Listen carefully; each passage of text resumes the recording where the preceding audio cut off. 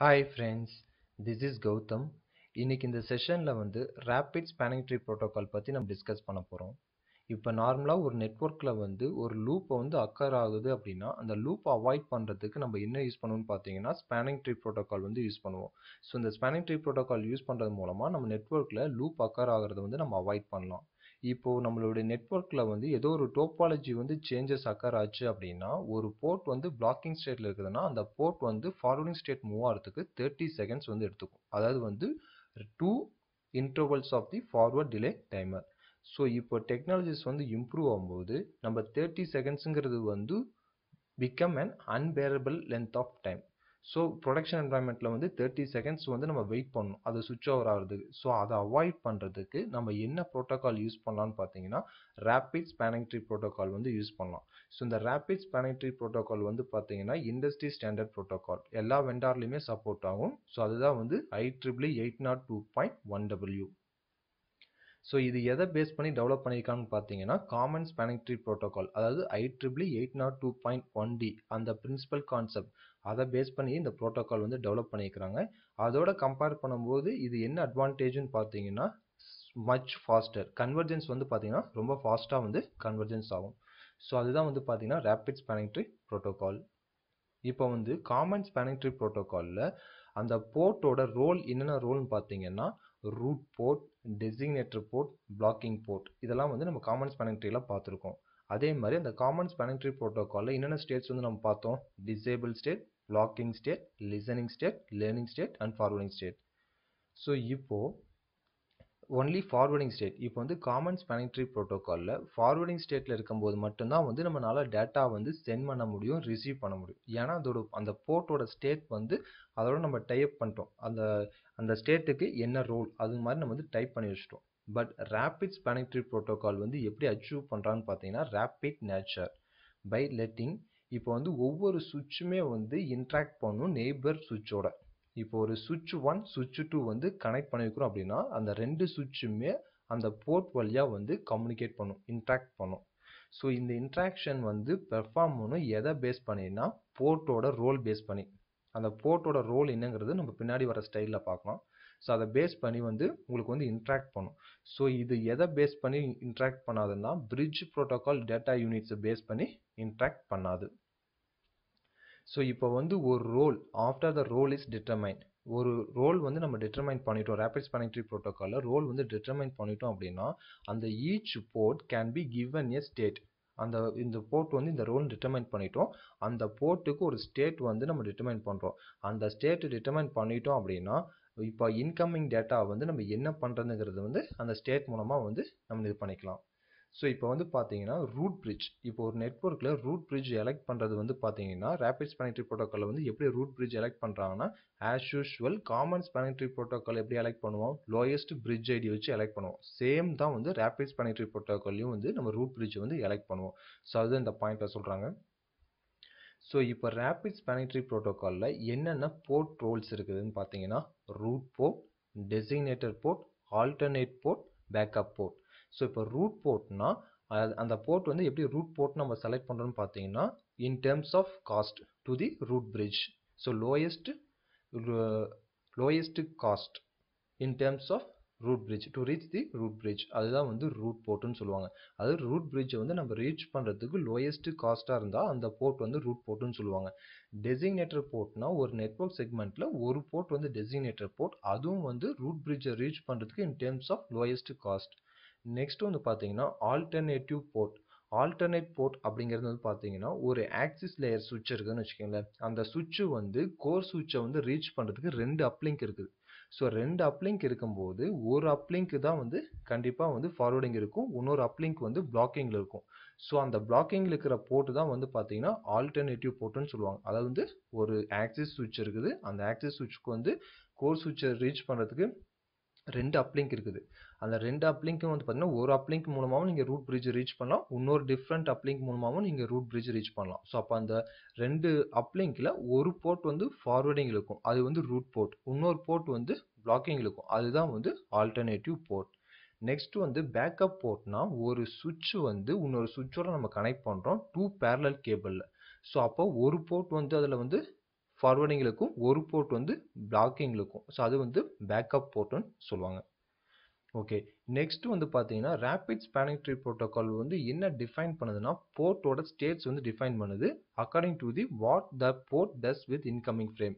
So இப்போ இந்த போர்ட்டுக்கு வந்து இந்த ஸ்டேட்டை டிட்டர்மைன் பண்ணிட்டாங்கன்னா அந்த ஸ்டேட்டுக்கு அந்த ஃப்ரேம் வந்து அந்த போர்ட்டில் வந்து ரிசீவ் பண்ணும்போது என்ன பண்ணுங்கிறது வந்து அந்த ஸ்டேட்டை வந்து பேஸ் பண்ணி தான், அந்த போர்ட்டோட ஸ்டேட் பேஸ் பண்ணி தான் ஃபங்க்ஷன் ஆகும். ஃபர்ஸ்ட் ஒன்று வந்து டிஸ்கார்டிங் ஸ்டேட். டிஸ்கார்டிங் ஸ்டேட்னா ஒரு இன்கமிங் ஃப்ரேம் வருது அப்படின்னா அது வந்து ட்ராப் பண்ணும், அதோட மேக்கர்ஸ் எதுவுமே லேர்ன் பண்ணாது.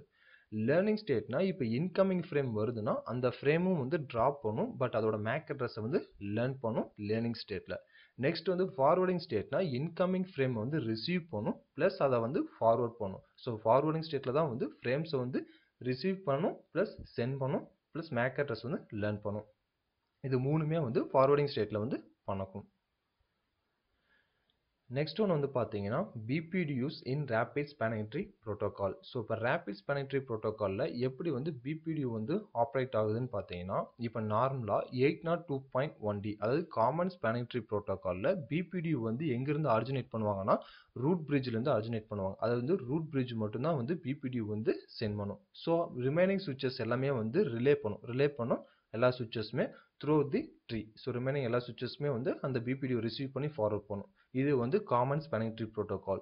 இதே ரேபிட் ஸ்பேனிங் ட்ரீ ப்ரோட்டோகால் வந்து பார்த்தீங்கன்னா என்ன யூஸ் பண்ணுதுன்னா அதே 802.1 BPDU ஃபார்மேட்டை யூஸ் பண்ணுது ஃபார் பேக்வேர்ட் கம்பேட்டபிலிட்டி.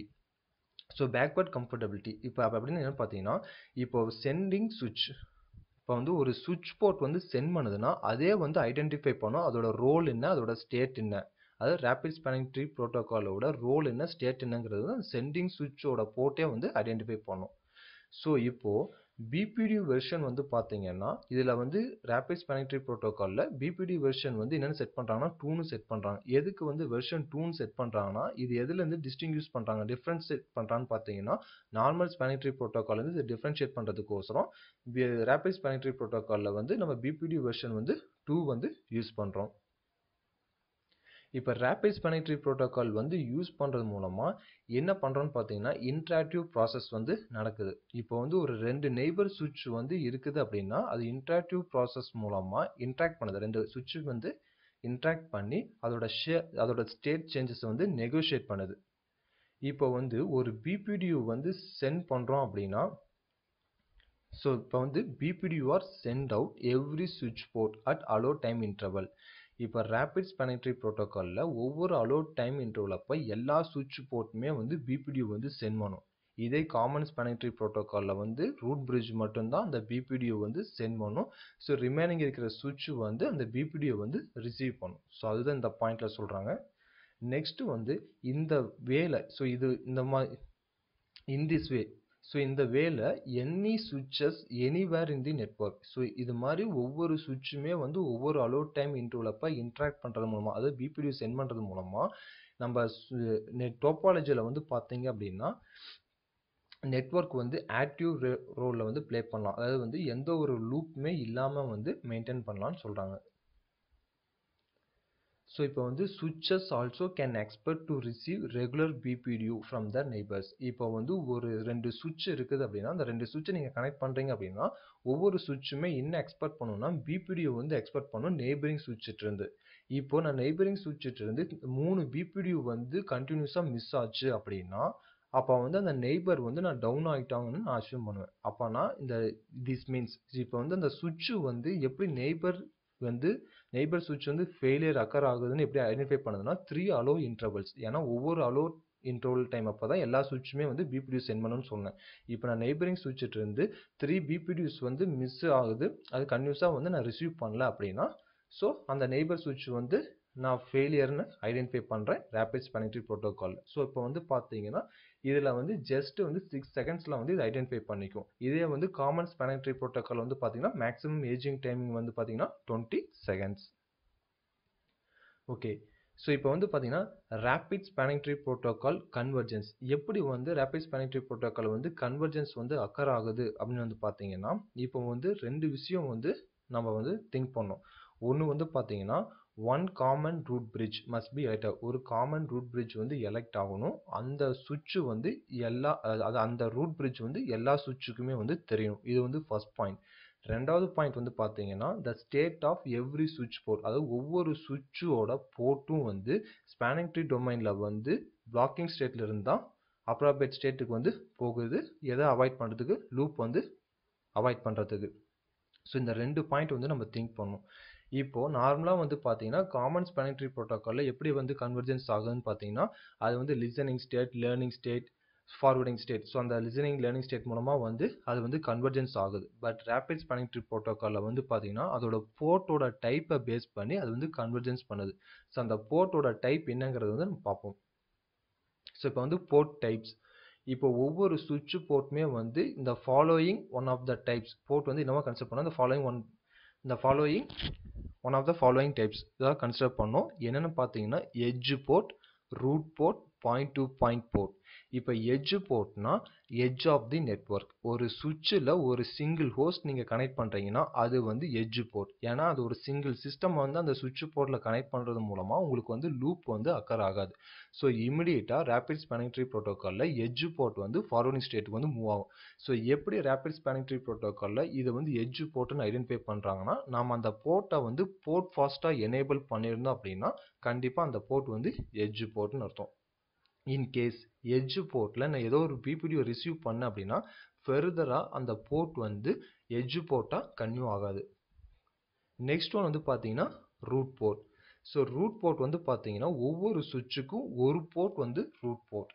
ஸோ அந்த ஒரு ரூட் போர்ட், ஒவ்வொரு சுவிட்சுக்கும் ஒரு போர்ட் வந்து ரூட் போர்ட், அந்த போர்ட் வந்து ஆக்டிவாக இருக்கும். இப்போ அந்த போர்ட் வந்து நம்ம ஃபார்வர்டிங் ஸ்டேட்டுக்கு வந்து வச்சுக்கலாம். இதே ஆல்டர்னேட்டிவ் போர்ட் வந்து பார்த்தீங்கன்னா ஒரு ஆல்டர்னேட்டிவ் போர்ட்லேருந்து நம்ம பிபிடியூ ரிசீவ் பண்ணோம் அப்படின்னா அந்த ரூட் போர்ட் வந்து ஃபெயிலியர் ஆச்சுன்னா ஆல்டர்னேட்டிவ் போர்ட் வந்து ரூட் போர்ட்டாக எலெக்ட் ஆகும். ஸோ அதுதான் வந்து ரூட் போர்ட்டோட கான்செப்ட். நெக்ஸ்ட் ஒன் வந்து பார்த்தீங்கன்னா point to point board. Point to point போர்ட்டுங்கிறது வந்து பார்த்தீங்கன்னா நான் எட்ஜ் போர்ட்னு சொல்லுவாங்க. நான் எட்ஜ் போர்ட்னா ஒரு சுவிட்ச் போர்ட்லேருந்து இன்னொரு சுவிட்ச் போர்ட் கனெக்ட் பண்ணுறது நான் எட்ஜ் போர்ட்னு சொல்லுவாங்க. ஸோ ஒரு சுவிட்சிலேருந்து இன்னொரு சுவிட்ச் நீங்கள் கனெக்ட் பண்ணுறீங்க அப்படின்னா அந்த சுவிட்சில் வந்து பிபிடியூ சென்ட் பண்ணுவாங்க.